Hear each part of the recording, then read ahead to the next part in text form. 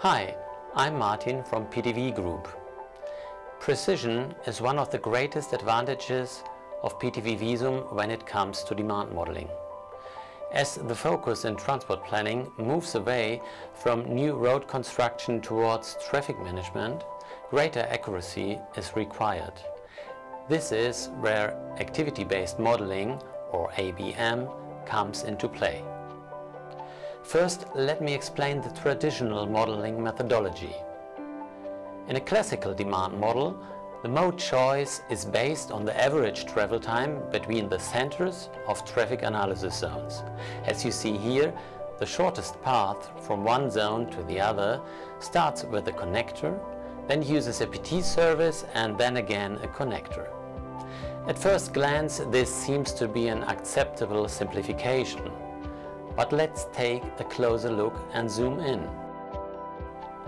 The decision for or against public transport depends crucially on the walking distance to the stop.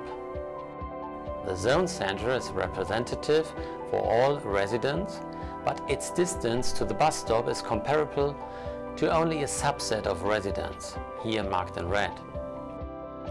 Zones are often not homogeneous, especially those that are more on the periphery of the planning area. The classical demand model wouldn't probably choose any PT trip from this zone, since the distance to the bus stop is too far from home. It is about 700 meters. And this may be true for those who live near the zone center, but for those who live near the bus stop, they might take the bus. A classical demand model lumps all residents of a zone together and uses average values. The Visum ABM is an HD model, that means spatially fully disaggregated. It calculates walking and traveling times individually for each location. Take for example the path between the blue locations. The walk paths are quite short compared to the zone average.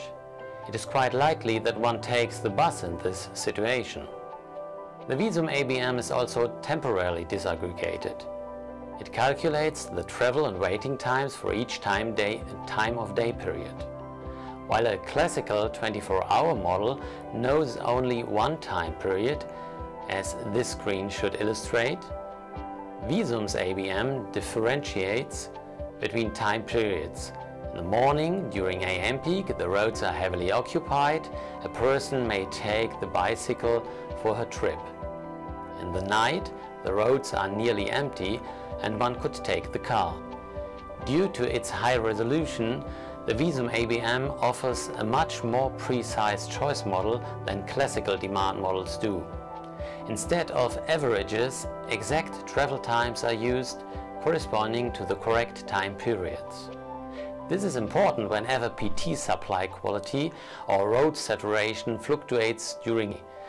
In addition, small trips are far better modeled, what includes access trips to PT stops, as well as active modes like bicycle, scooter and walk.